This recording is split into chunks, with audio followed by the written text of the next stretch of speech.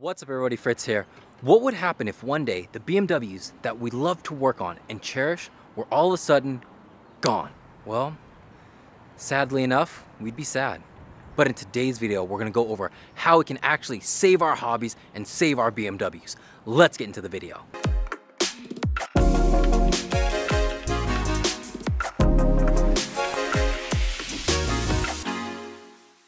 That's right, the EPA is actually trying to fool you, thinking that they're only going after race cars and superchargers, tunes, as well as exhaust systems. But as we're gonna go up in the office and find out really quick, that's not true.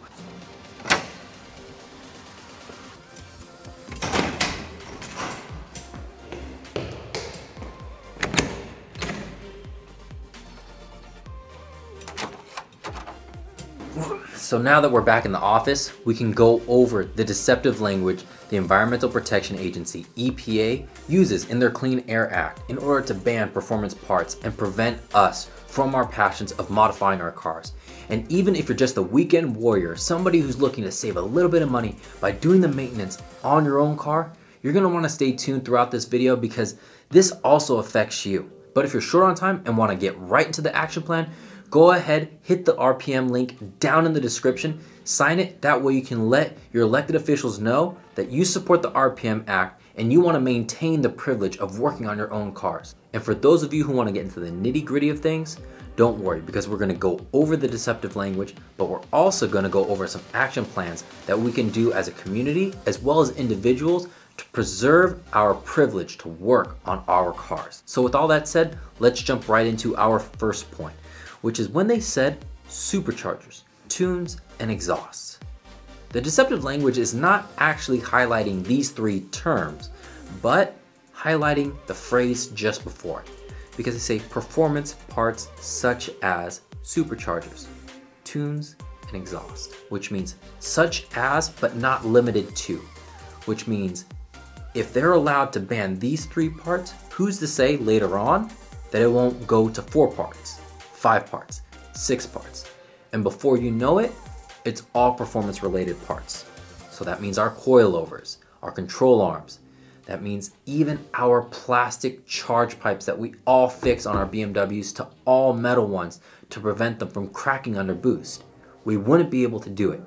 I mean, could you imagine a world in which we can upgrade our charge pipes and intercoolers to all metal versions? If it was really about clean air, then wouldn't they want us to upgrade to an all metal or silicone version and upgrade it only once versus having to go back to the dealer, buy these plastic parts again and again, and encourage the production of and disposal of plastic parts?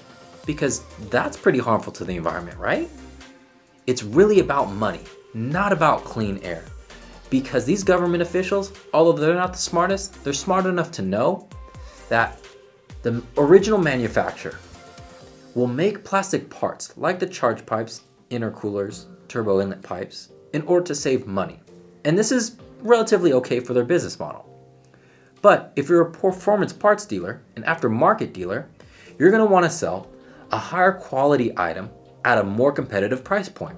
Therefore, the tax revenue is less for the federal government. But us, as the consumer, love this because we get a higher quality part at a lower price point than OEM. But if these aftermarket dealers are banned, guess what? The regional dealer can raise the prices of their parts, and because they know that this part is going to break, it's going to increase the frequency. So that's going to make the consumer buy a higher priced item more, which is a lower quality item than aftermarket. But the federal government doesn't care because guess what? Their tax revenue per transaction goes up, as well as the frequency of that transaction. Don't believe me? Well, follow along because I'm going to illustrate a few more points here, which brings us to point number 2. The EPA's use of race cars when they mention this. They want you to believe that it's all about making sure that race cars abide by the emission standards. And from a competitive standpoint, I guess it makes sense. Because if every race car has the same cat, they all have the same bottleneck, they all have the same issue. But when you look at how much time the race cars see track time, so the amount of time that they're on the road, compared to those same amount of cars that are daily driven, what emits more emissions? It's probably going to be the vehicle that is on the road for more time, which is probably a daily driven car. because you have to factor in that not every race is a long drawn out event. Some of these races, like drag races, last mere seconds.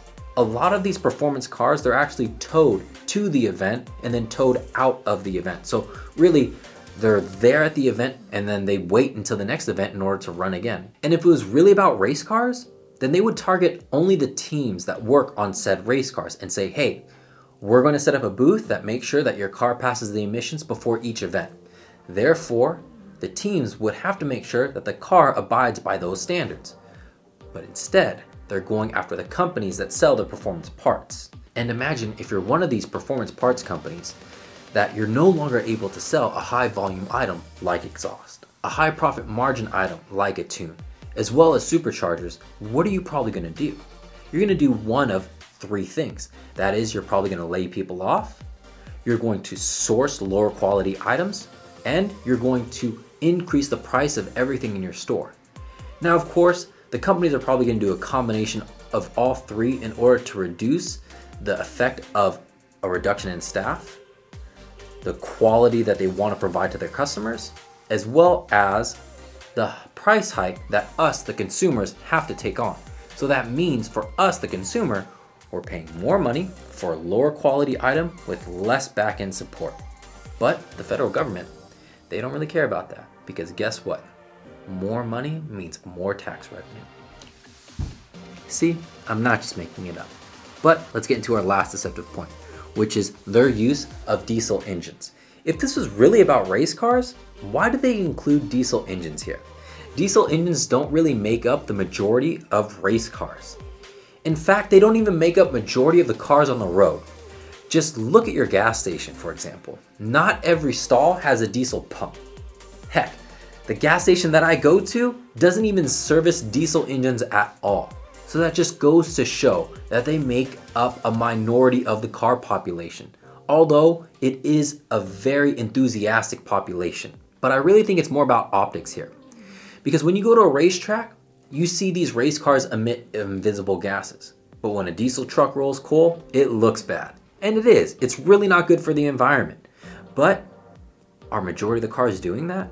This goes back to my previous point in that there's not enough race cars to support the argument that we should have a performance parts ban. So they're trying to lump these two groups together of race car and diesel, but it's conflating two different points. It would be like saying to a bodybuilder, you're out of shape because you run a really slow 5 mile. It's really disingenuous to conflate race car and diesel engine, put them together and say this is the reason why we should ban performance parts. They serve two entirely different goals, so don't put them together. But as I was saying before, I really think it's about optics because you can actually see the rolling coal. It's not at all about diesel engines, because if it was, they would want to limit the use of diesel engines. Let me elaborate a little bit here. If they really wanted to eliminate or reduce as much as they can the use of diesel engines, why would the federal government cancel something like the Keystone Pipeline? The Keystone Pipeline is a pipeline from Canada to the US that allows us to bring in oil from Canada. No trucks, no ships. Not only that, the refining process is pretty strict when you compare it to overseas standards. Well, the federal government, they decided to cancel out the Keystone Pipeline, and in doing so, forced the US to import more oil overseas. So, for the same amount of fuel that we would burn from the Keystone Pipeline versus overseas, the overseas oil is actually emitting dirtier emissions into the air. Not only that, is that when they refine the oil, they're gonna have to transport it to a cargo ship, probably by a diesel truck. And then when that cargo ship, which emits emissions, comes into the ports of the United States, it's gonna be put on, guess what? Diesel trucks. And then the diesel trucks are gonna have to drive cross country in order to deliver that oil. So if it was even really about diesel engines, wouldn't they want to keep the Keystone Pipeline versus having us bring in oil overseas, which is dirtier oil? It doesn't sound like it's really about clean air at all to me. Again, if you don't believe me, look at the gas prices. They went up. More money for the federal government. But hey, I could be wrong. If for some reason having a pipeline on land is worse than transporting oil, dirtier oil I should say, over the ocean, please let me know. If there's a contamination in the ground, you just scoop up the soil, put it into a container, disinfect it. If there's a spill on the ocean, you're gonna have to transport several vessels over there in order just to clean it up. Not to mention all the wildlife in the ocean that's affected. But like I said, I could be wrong. So if somebody could educate me of the points of getting rid of the Keystone Pipeline and transporting oil overseas, please let me know. So the action items that we can take right now to preserve our privilege to work on our cars: 1, sign the RPM Act down below. 2, you're gonna see a bunch of videos like this talking about the RPM Act and the EPA. I would encourage you to watch them all and share as much of them as you can, because for the people out there who are going to support you, they're just gonna sign the RPM Act. If you come across somebody who gives you a counter view that I can address, share my video. But if you watch another video that addresses another topic, share their video. Because that's the only way that we can get enough signatures to the elected officials to make sure that our privileges are maintained. The other part that I think we can do together as a community is to promote the videos and DIYs better. And the way that we can do this is by sharing where we're from, if we need help on a specific DIY, or if we're the person who can give help on said DIY. So I encourage all of you, go to all my previous videos of DIYs, let people know where you're from, if you need help, or if you're the person who can give help in a specific area. Because we're not a certified specialist, but maybe we have just enough information to help each other out. We don't need to charge a premium price to get a job done. Or it could be something along the lines of, I help you out with the sway bars and you help me out with the charge pipe. A job for a job. Which brings it to the last point of something that I can do better. I've been getting a lot of questions recently about how to start a car channel on YouTube. And I think at this point I have enough experience to share that information. So the gear that's necessary, as well as some of the back-end support that I have for this channel. Which is why, if you're somebody who is thinking about doing this, I really want to encourage you to do it. Not just because of the monetary reason, but we really need to build out this community. Even if you have the same BMW as a lot of other people, even if you see charge pipe videos on end, I encourage you, make the same charge pipe video on your car. The reason why is because somebody who's researching how to do this job on their own is trying to paint a 3D image of their mind of what this job truly looks like. So maybe I had really good camera angle in one segment, but my lighting wasn't good. You could do a better job than me. I encourage you, watch all the videos on charge pipes, intercoolers, you name it, watch it all. Find out the trouble spot in each video and do better there. That's how we can grow the community. That's how we can make it better.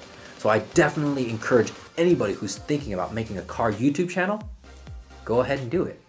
I would love to see a bunch of us come together, collaborate, and just help the community out. That's what I really want.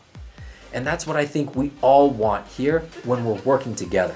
So this is the best thing that we can do in the community. We need to grow and help one another. Not complain about what the EPA is doing with the Clean Air Act, but be cognizant of the world around us. That way we know how to combat it. What we really need to do is sign that RPM Act. Link is gonna be down in the description. Comment in this video. Let people know where you're from, if you need help, if you can help. That way we can really grow out this community. Like this video, subscribe to the channel, share this video. That way we can continue to grow, improve, and maintain our privileges to build cool